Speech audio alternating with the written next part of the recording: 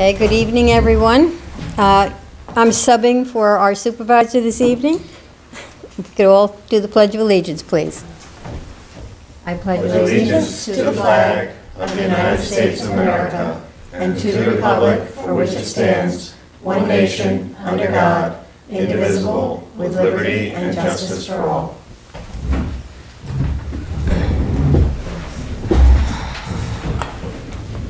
Okay, first item on the agenda is public comment. I don't see any public standing up, so I guess there will not be any. Approval of the minutes for the April the 11th meeting. I'll make a motion to approve the minutes of the April 11th meeting. I second. Okay, all in favor? Aye. I abstain. Okay. No, there is no one opposed, so the ayes have it. The motion is carried. The minutes are accepted. Okay, communications. Most of this is from the supervisor. Actually, I'm going to wait and give that under his report. So we'll go, there is one letter he has on the agenda we'll read. It's from the New York State Town Clerks Association, and it says, Dear Mr. Livesey, on behalf of the New York State Town Clerks Association, it is my honor and pleasure to inform you that June Patterson, Town Clerk, has been awarded this association's certification as a registered municipal clerk. This prestigious award recognizes the professional competency of Mrs. Patterson in fulfilling the responsibilities of her office. Certification is granted only after an applicant has demonstrated that they have met the stringent education and experience requirements established under NYSTCA. We are very pleased to have June as a member of our association and deeply appreciate your encouragement, meaning the town, of her involvement with the association and the Registered Municipal Clerk Program. It reflects your understanding of the purpose of our association and your commitment to professional growth and development. Congratulations, June.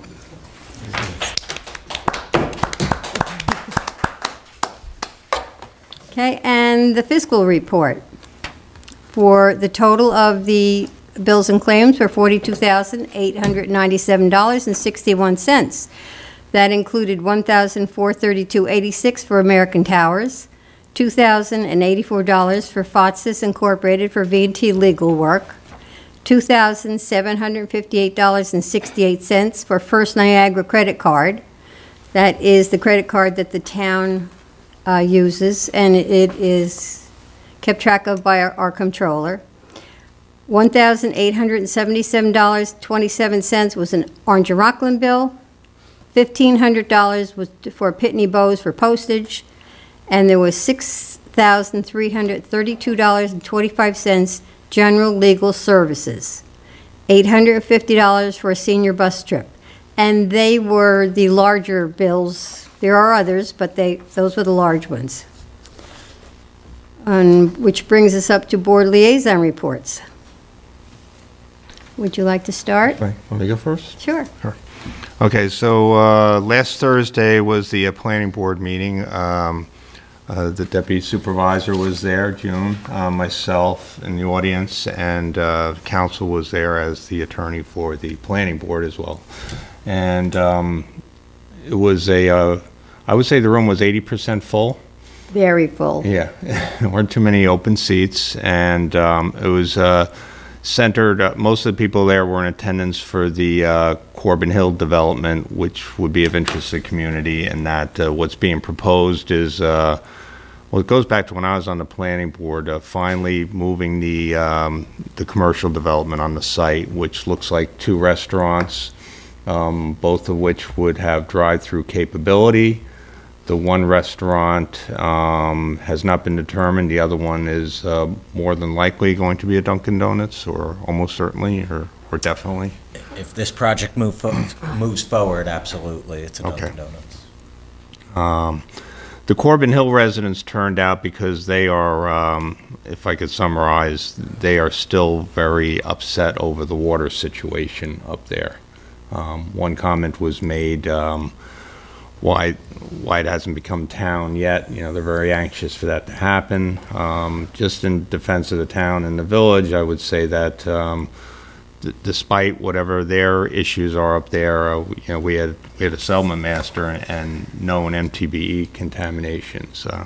It's probably fair to say that the issues up there are still contentious and not, you know, both parties seem firm that they had an issue or there wasn't an issue. Is that?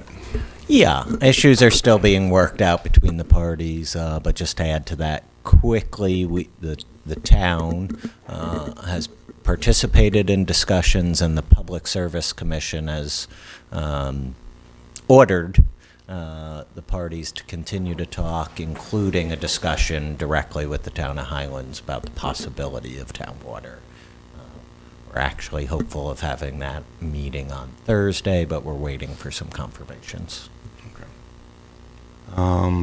The other issue brought forth, I guess, where the application has some difficulty is with the traffic flow.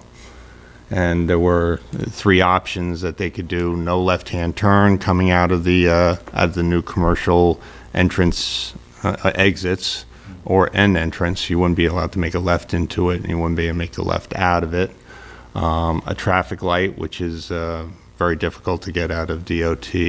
And they brought forth a new idea where there would be only 3 lanes on 9W, a center turn lane and 1 lane in each direction. And I personally thought that was very interesting, both as a traffic calming situation, helping out with the issue in front of the school, and just badly, it's always seems to be needed through that stretch of road, and so some synergy. Correct, and it's limited to sort of the area of commercial development, right? It's not going back up the hills and right.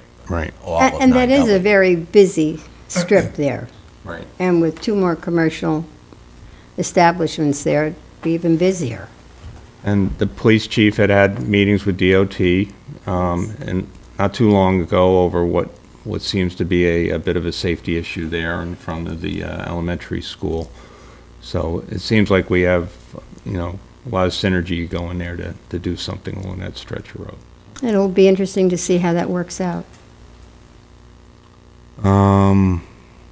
We have the only other thing I have on. We have a meeting this Thursday morning at 8 o'clock with the town engineer and the sewer department head over details of sewer plant improvements. So it's set up and ready to go. Very good. That should be an interesting meeting also. Yes, yeah, that should be good. And I want to say I saw an email, May 7th, I think, is the Great River Sweep. Is that a Saturday? I don't know. I'm not sure I did. Second is Just Monday. everybody keep an eye out for the Great River Sweep, and there'll be some activity definitely down at the marina, and I'm sure along the whole riverfront. Ed Nugent was championing that, so Good. that's all I got. Aye. Welcome back. Good evening. Good evening. A few things, actually 3. The first being that last week I attended the ribbon cutting ceremony for the newly opened high school varsity baseball field. What a fabulous field. A lot of work, I guess, by a host of people have contributed to that project. And so what I gathered, not having lived here for some time, is that, you know, it was such a grand day for folks who had put all this work and effort into it for so many years to see it come to fruition. And so it was a great day for the town, a great day for the student athletes. It was just a fabulous event. I'm glad I was invited to that by Miss Mary Jane Pitt over there. She sent me an invitation. The next thing that I went to that was equally as grand, if not bigger for the community, was the Little League opening day. And it wasn't just Little League, it was actually softball and the Pony League it's called, I think, right? Yes. So Ponytail League and the Little League joint opening day. Now, I've never experienced that when I was coming up, but I tell you what, when I was coming up and they put a baseball uniform on me and let me walk down Main Street, I felt like I was 10 feet tall at 10 years old. I still remember my coach to this day, a gentleman named Mr. Dave Fleming, and I played for the A's. But what that shows you is, as much as I have forgotten in my lifetime after 30 years of military, I remember that. And that's the thing that I want to take home, is that these kids, what they experienced this past week with a fabulous parade and this joint event that was so well done by Mr. Aaron Falk and Mr. Nick Padias and all the other folks that were involved in putting that thing together. I'm telling you, it was world class. When I got pictures and I saw the faces of those little kids when they called their name out and they ran on that field, they're proud just like I was 40 years ago when I was playing. But what I also took away is that this one event probably brought every demographic within our community together.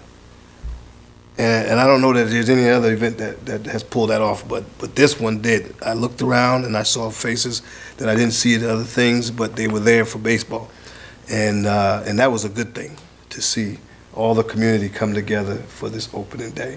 I was not able to attend. I had a prior engagement, but I understand it was really great. It was fabulous. And you're right, it made the kids feel like each individual one was the star. Absolutely. So well done to the Town of Highlands Recreation Department and all the other people involved, because I know it had to be much more than just Aaron.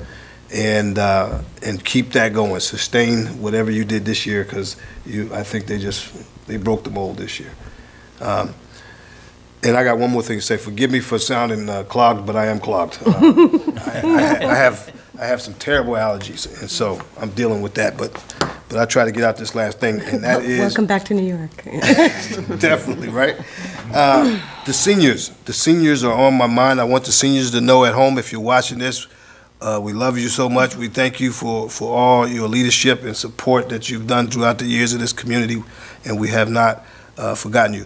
Now, I bring that up because I remember Ms. Joni came in it's probably 2 months ago and requested that we support the seniors. And so I just want her to know we haven't forgotten her, and as the liaison of recreation, my intent is to get over to see them soon and see what it is specifically we can do to help. But they are on my mind, so I just wanted to. I think what they need right now is a trip planner. Oh boy. To plan their bus trips. Okay. Well, we're going to work on that. That's all I have. Thank you so much. Adrian? So I don't have a whole lot, hardly anything at all. No. On Saturday, when the Little League and Ponytail League kickoff was happening, there was another wonderful event that was going on, which is where I was, which was that the center was hosting an Earth Day open house. And so Olga Anderson, who has been doing an amazing job with a gardening class for young people, which is started about a month and a half ago or so, which she does on Saturday mornings. She and her group of students hosted an open house at the center. There was several different people there. There was a group that had information about beekeeping. The students that were in the gardening club had done a number of different projects that were there that were on display. My daughter was there teaching how to plant, and there were a number of activities, and so it was very nicely done. And I just want to give a shout out to Olga and also to Sean McHugh, who has been working very closely with her doing this gardening program. The ultimate goal, and actually starting this week, is the students that they've been teaching about gardening are going to be working in the community garden every week. And so the community garden, if you're not familiar with it, is a plot of land in front of the Holy Innocents Church that was cultivated. They started working on it some years ago, and there's a number of things that they want to do with it, but one of the goals is actually to produce food in the community garden that can be used in the food pantry. So, very nice. in addition to just the canned goods and such that are distributed in the food pantry, there'll be actually fresh vegetables and such. So it's a wonderful project. I'm glad to have the opportunity for my daughter to be part of it, and they did a really nice job with the open house. So that's all I got. And building on your report on the center, this morning they had their little history get-together, and that little group seems to be growing. And this morning they talked about the Bear Mountain Bridge, its construction and its history. So anyone that's interested in joining that little history group, it's the fourth Monday of every month at 9:30 at the center. And for my report, I was also, as Bill gave a very nice report on the public hearing for the planning board, I had been trying to get there for many months and finally made it on a very good night because it was extremely interesting. And I was really glad that I was there. And Also, they do a great job, right? Yeah, they do. We have a terrific planning board. Well, yeah. Chaired by Eric Smith. Yes, he's very good. The planning board, the village and the town planning boards are meeting, and have been probably since last summer off and on, with the county planning committee to update and make the village and the town zoning codes more similar, so it's easier to work with. And they've met a couple of times recently, and they met I think it was last Wednesday night. It was the only one that was able to be there was Eric, and I just sit in to make sure that it keeps going along. The input is from them. They're much more familiar with it. But that is moving along, and hopefully within, maybe by the end of the summer, they'll have something to present to the board to take a look at and make comments and recommendations, or say, oh, this is wonderful, let's do it, The next thing I have is the Highland Falls Fire Department had their installation dinner on Saturday night. It was very well done. The committee, which President Bill Solon headed, did a fabulous job. It was a very nice dinner. Our police department is going to conduct interviews, hopefully on May the 4th, and the chief will be sending out a memo to the entire board, so anyone that would like to sit in on that, and he's going to try to do it more towards the evening, so it's easier for everyone to get there that would like to attend. And we do have a couple of slots that need to be filled. And Sunday, I think the Fort Montgomery Fire Department did it. I did not get down there, but I know that the Highland Falls Fire Department had an open house. A couple of our lady firefighters put it all together. They did a fabulous job.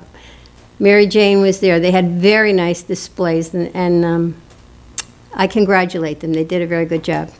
So anyone that would like to join either fire department, just contact them. Tuesday nights for Highland Falls, Thursday nights for Fort Montgomery. Okay, and I'll tell you what the supervisor did. Supervisor Livesey attended the Golden Award reception.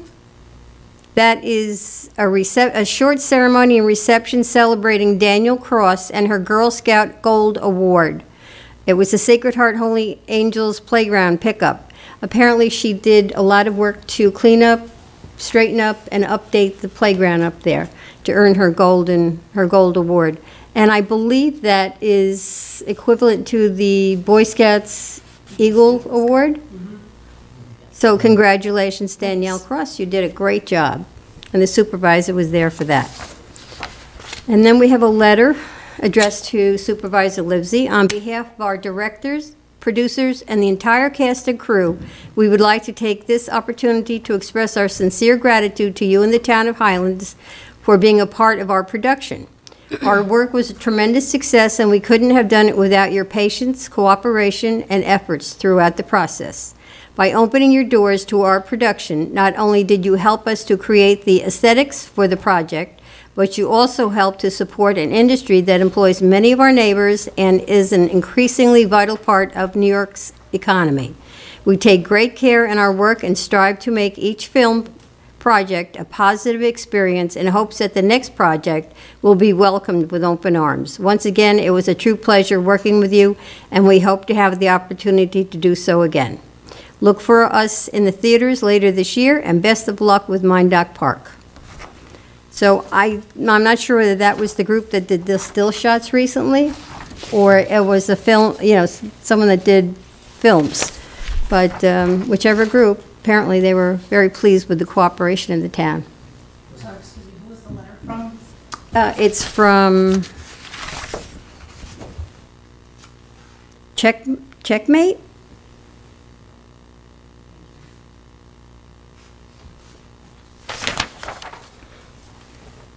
Okay, so we're up to if our attorney would like to or has anything that he'd like to comment on. Well, I can always come up with something. Your choice, you can or you don't have to. Well, I guess I'll give the board homework, which is the mobile home park code is Chapter 130 of your code. And there's been a couple recent issues where we've relied on the code, but the code was done, I believe, in 1982. So about 30 years old at this point.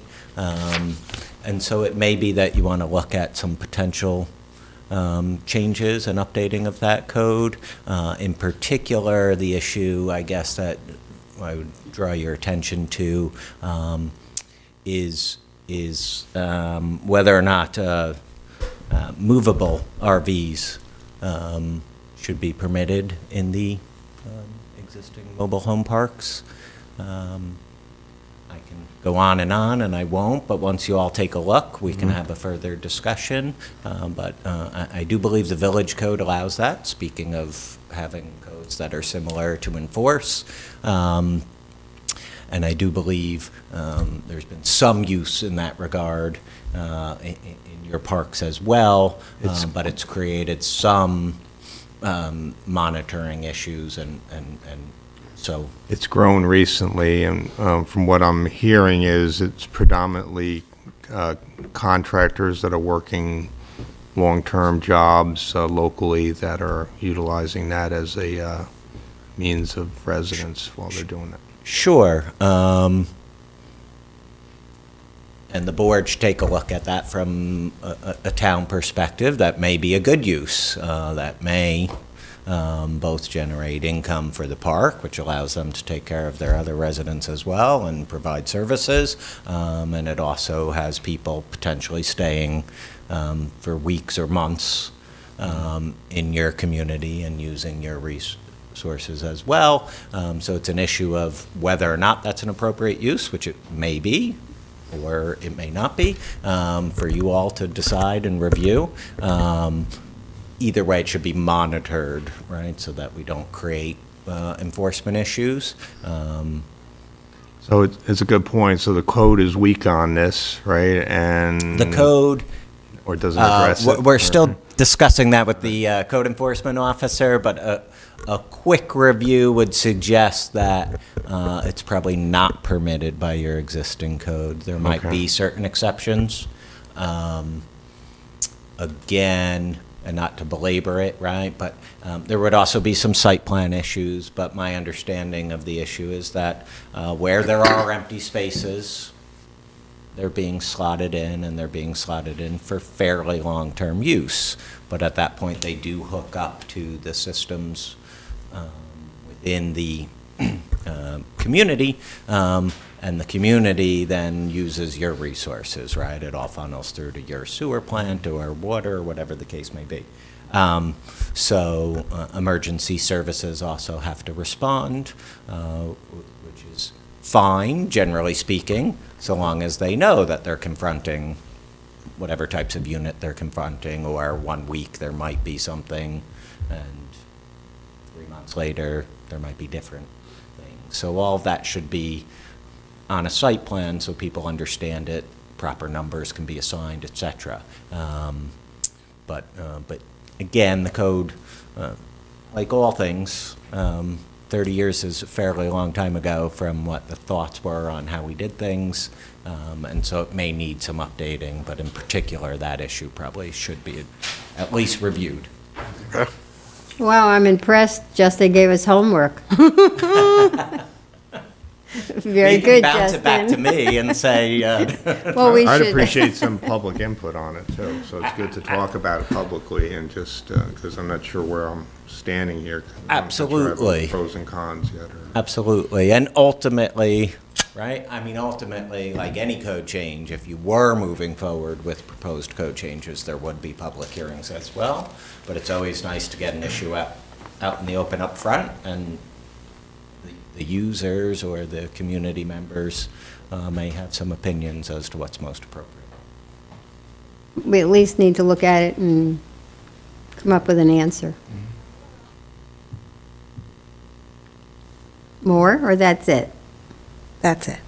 I think you just received your marching orders. So let me ask you a question. Is there some sort of timeline on this? Like by next meeting, going to discuss it again or something?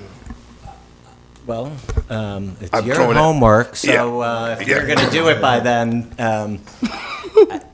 in all seriousness, we don't want the issue to go on as it is, just sort of not quite in lockstep with the code and potentially creating issues. We'd rather Putting our have a building discussion. inspector in a tough spot. I would Correct. imagine. But it does take a little time to review code and make changes, and if you ultimately are recommending changes, that process takes 4 to 6 weeks, scheduling public hearing time. I think we'll hear from the parks anyway. I think the town clerk wants to contact them on other issues, so it's good to do it sooner rather than later. Yeah, so, Yeah, that question probably was more for my colleagues than it was for you.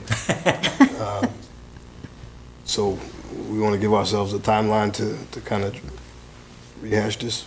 well, I would think maybe 2 weeks should be enough to read the code and look at the issue for the next meeting, maybe.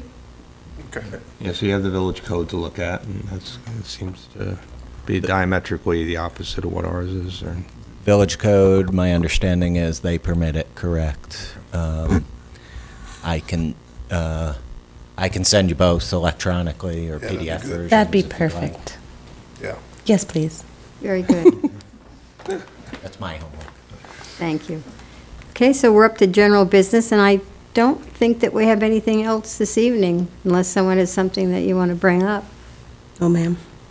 Okay. Which would lead us to any other business, and I guess there is none. Any public comment? We have 3 people from the public. Any comment, people? Well, it's good to see everyone here. No executive session, so if everyone is satisfied with the meeting and has no further comment, I'll accept the motion to adjourn. I'll make that motion. I'll second it. All in favor? Aye. Aye. Thank you. Good meeting, Before we're Julie. off the air, I would just like to say, I really, truly enjoy working with my colleagues up here on the board and our town attorney. They are all very good people. Thank you. Aye.